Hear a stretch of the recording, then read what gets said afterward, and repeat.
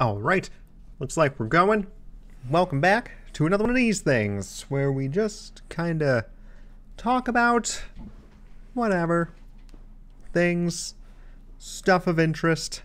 We'll see where this conversation takes us. Anyway, hope you're having a fantastic Monday. Yes, it's just the start of the week. Had a wonderful, like a little bit longer weekend. This past weekend was my birthday. Saturday was my birthday. So where I'm at, I'm able to take off a day around my birthday, kind of treating it like a holiday. So I took off Friday after making sure my team was all good on Thursday. I was able to just to kind of coast along on Friday and Saturday, and then you wake up on Sunday being like, I gotta work, and then you're like, wait a second, my alarm didn't go off. What day is it? It's only Sunday, and then you have a whole nother day off, and that's honestly pretty fun. Or at least I think it is. I like it's like a nice little surprise. Heather, she takes advantage of a thing that our company does called flex hours, where you do a little bit more work every day, but you add that together and then take off that time when you choose to on a regular basis. So in her case, she's doing a little bit of extra time every day so that she can take every other Friday off of work. So she gets to have a 3-day weekend every other weekend, which is honestly pretty envious at this point, having just came off of one. It's one of those things that's like, you don't really know you like it, and then you have it once, and you're just sort of like, gosh, I could definitely get used to that.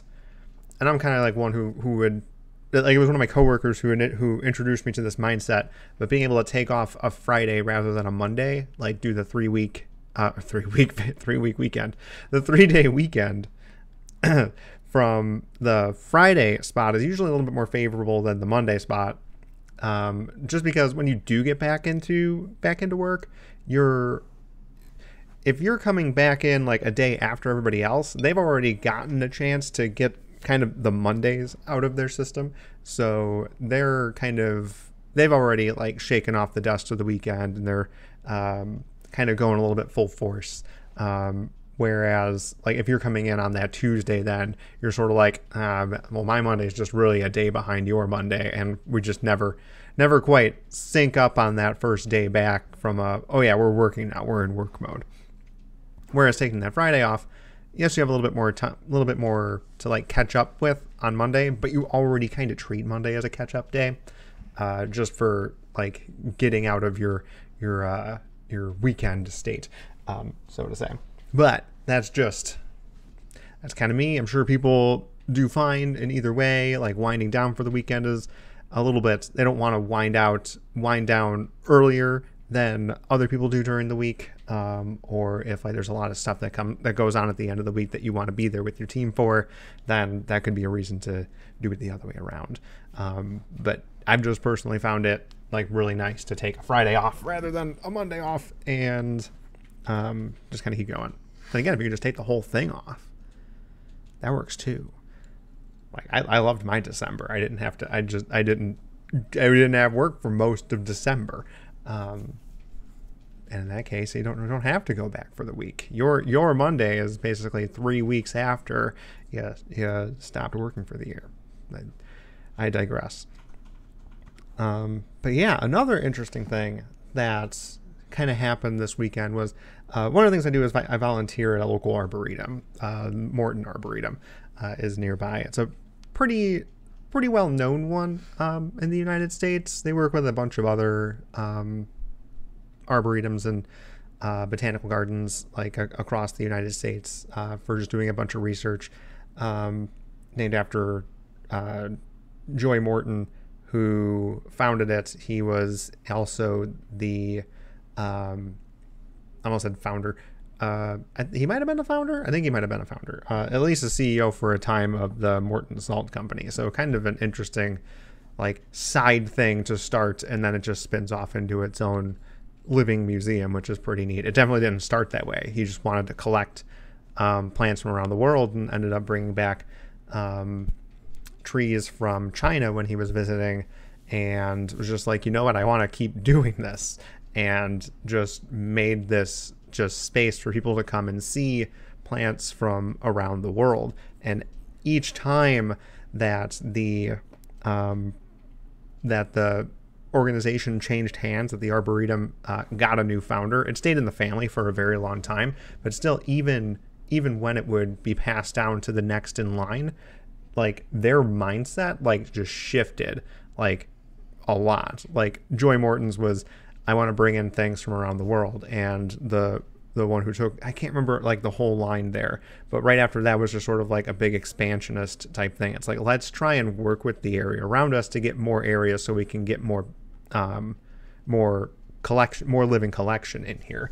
And then I believe it was the third who was just like, it'd be really good. It's like, getting all this stuff here is great, but what do we do like from an educational standpoint? We're bringing this all here so people can learn. How do we get more people in here? So you built like this educational institution right in the ground so that people can come in and learn more about the collections as well as just appreciating them, which is really, really cool in my opinion. Probably the most resonant of the sort of founding principles there. And it's just kind of neat how the whole thing formed. But I do volunteering with the Morton Arboretum. Usually, I think it's usually the first 2 Saturdays of every month, just like a 3-hour block of natural areas management. Just really just seed collection, seed dispersal, seed cleaning, or brush pile management. I don't do any controlled burns, which is when you're in the United States. We still have some of these, but they're not as prominent as they used to be. Prairie ecosystems and like woodland prairie ecosystems. And a part of how that system actually, or that ecosystem came to be a thing, was because of Native American management of the land by using fire. So they would sort of guide other animals that they were hunting and managing their land by burning it. Not all the time, but enough so that a lot of trees wouldn't take hold, or a lot of like woody species wouldn't take hold. But you get this really amazing just variety of grasses that would grow, grasses and sedges, and other herbaceous flowers or plants, which is just really, really cool.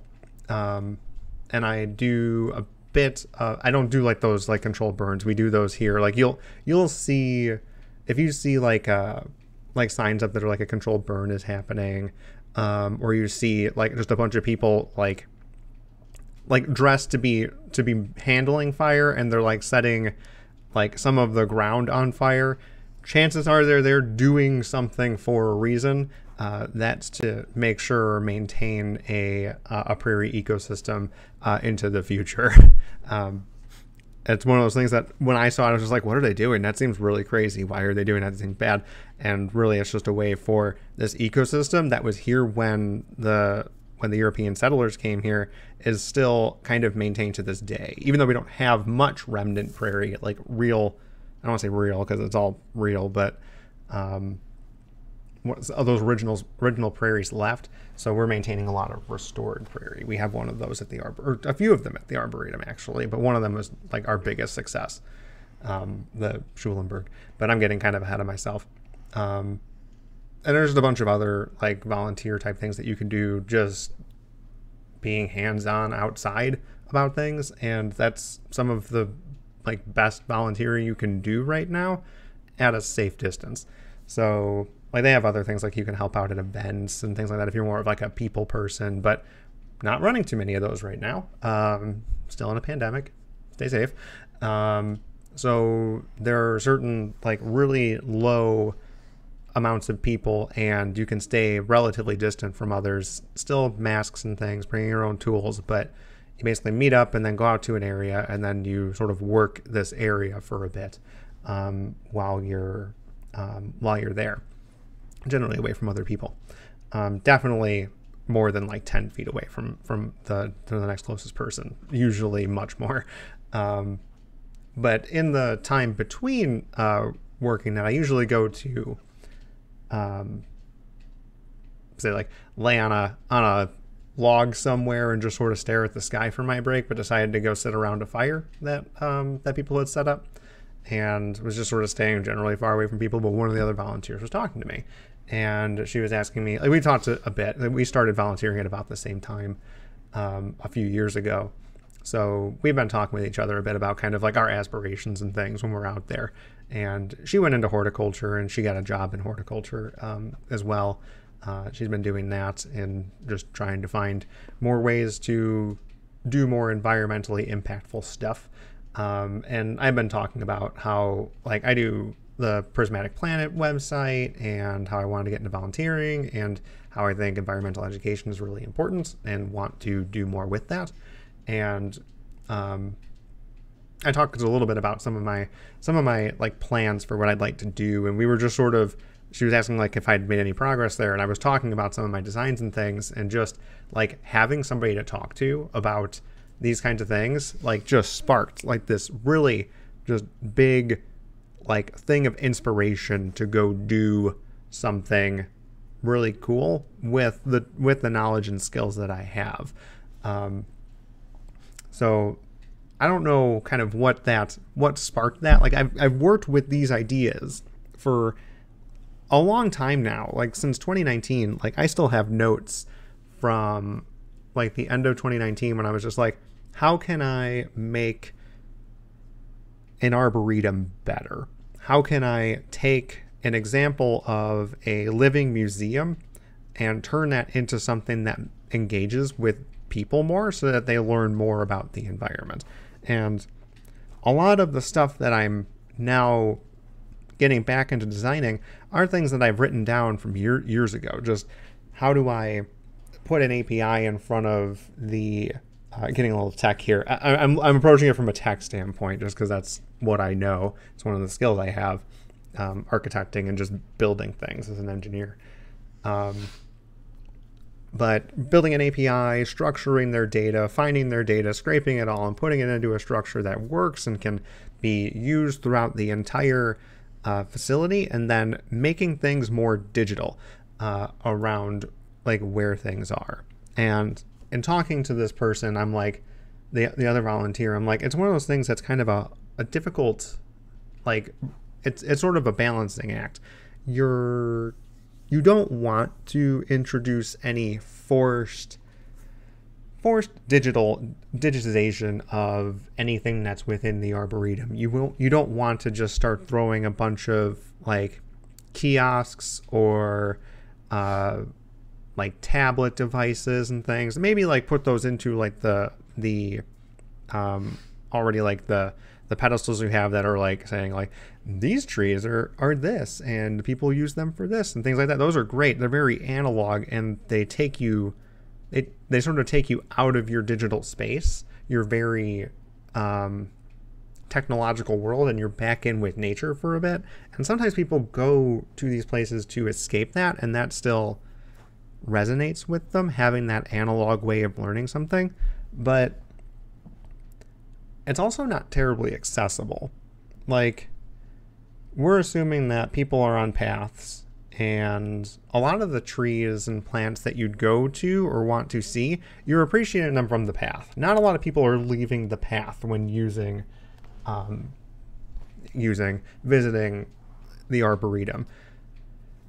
I like to go out in the grass and like be around the trees, and that's where you'll find information about them, like what they're called, when they were added, like where they're originally from, and things like that. That stuff, that information is tied to the tree. It's on a tag on it, and not all of them have it, but the ones that do, you have to go out there and sort of walk around the tree in the grass and find them. But a lot of people don't do that, and it probably makes sense. People don't like.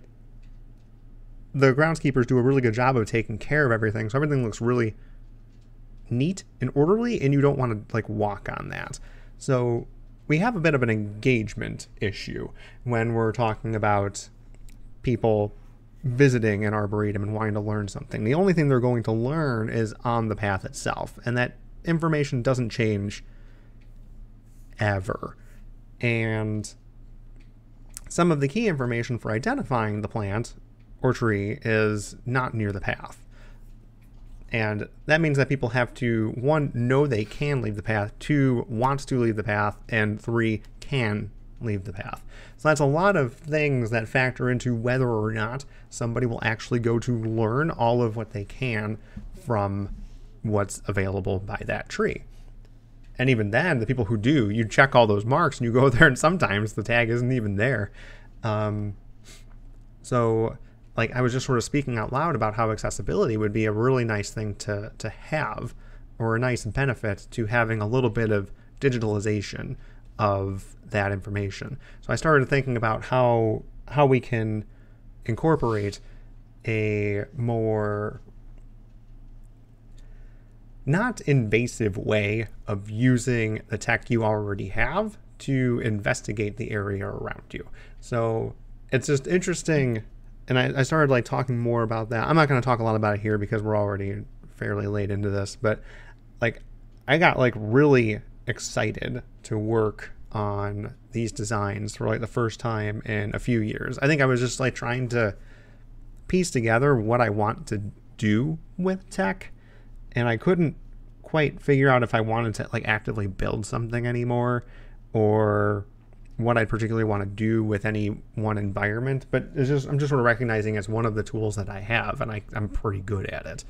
And it's just kind of interesting when inspiration kind of hit you, because none of this stuff is like new to me. It's just having talked about it again. And maybe I just have to talk about the things that I'm working on more and why it's important. Because I just started doing a ton of research this weekend just on, it's like, okay, so here's what I want to do. And I just like listened to all the components, talked about what, like just details about everything I need for this thing to be successful. Like, what do I need to do for this thing to be done? What things don't need to be done day one to be completely usable and have like real benefit, real value? And how do I put this in front of people? Who do I need to talk to? And can I talk to anybody to get essentially funding to be able to do this? So it's kind of neat. I don't know what exactly it is, just little random sparks that can just sort of start flying. And maybe it was a combination of a 3-day weekend and a really nice day on Saturday, and having to, and just talking about my ideas out loud for the first time in a while around what do I actually want to do with environmental education beyond all of the writing that I'm doing. I think I'm learning a lot about how to convey ideas in ways that are interesting, and I was already fairly okay at that because I'd done a lot of game design when I was learning how to code. My storytelling skills are okay. They're probably not like the greatest thing in the world, but I can at least sell a topic and make it seem pretty interesting and have other people want to learn more about it. So it really is just like an amalgamation of all the things that I think I do okay at, and just needing to actually buckle down and do the thing. Which is kind of where I'm at now. Like, I thought it was weird when I was just like looking for what do I even want to do next from like a job perspective, when like inspiration just kind of hits and I'm kind of like, maybe it is just time to just do my own thing. But yeah, you never quite know. Just funny having inspiration kind of hit. Turn 33 and suddenly it's like, oh yeah, you know what? You should just go do that thing. You should just, it feels like it has value. And like, I think people need to see this thing, see it in action, and give it a shot. So maybe we'll see. We'll see if I build up any kind of confidence to just go do this thing. Be doing a lot of hard thinking this week to see what it is that I do next here. Anyway, I think this video was more for me than it was for you, but I hope you enjoyed hearing at least what that sounds like, thinking about what your next career move can be, or like when to know an idea is worth investing in or starting to go do something with. Like, when is it time for you to just jump into this thing? Because I don't know a thing about starting a business. I know at least a little bit about convincing people I have to do that at work all the time. If I want to build something or I want my team to build something, I have to convince a bunch of people who sign checks to sign those checks so that we can go do something. It's not grant proposals or grant writing or proposal writing, but it's pretty darn close. So if I can just start reaching out to people, then I have that part. And it's not like this is something that I just thought of this weekend. That, like, it's like, okay, I'm going to throw everything away for a thought that I had 2 days ago. These are literally just steps upon steps upon steps of ideas and designs and thoughts over the course of, it's been 2 years now. Has it been?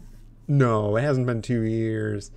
Has it been 2 years? It has been. It wasn't the end of 2019. It was the end of 2018 that I started doing all these thoughts. Yeah. Wow, it's been a while. So yeah, it's just a lot of careful thought and deciding whether or not it's like the right time for it. So yeah, maybe more as I go on through this week.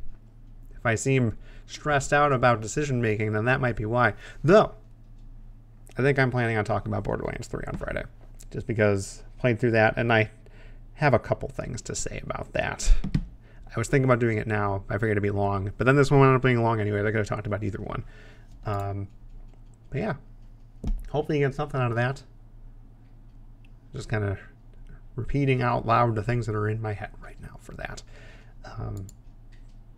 But if you are at some kind of point like that too, maybe you'll get something out of it. Maybe you'll get something out of just a person just being like, yeah. Inspiration comes and goes. Think about it carefully, whether or not you're in a position to do something about it. I'm probably lucky in that regard that I am in a position where I can do that. So definitely don't just throw your only means of making money on the floor and go chase a dream. Make sure that you are able to live while you're chasing that dream. If you can't, probably keep living first. That's more important. But understanding where you're able to, or how long you're able to chase that dream for before you need to reel it back in and do something else again. That's probably some things I'll be thinking about this week. But maybe I'll talk a little bit more about that as we go on. It'll be an interesting series. If I'm talking about this project while it's being made, I haven't seen anything like this on YouTube before. It's just people being very generic about, like, yes, I just decided to do this. And they never go into details. So, I don't know. We'll see. Maybe this will be an interesting vlog after all. Maybe I'll just have like a day every week that I go over something like that. That way it's not every day I'm doing it. That way I can still do really stupid videos like, I don't know, red berries again. I don't know. Anyway, hope you're having a wonderful Monday and continue having a fantastic Tuesday. And we will catch you in the next one. See ya.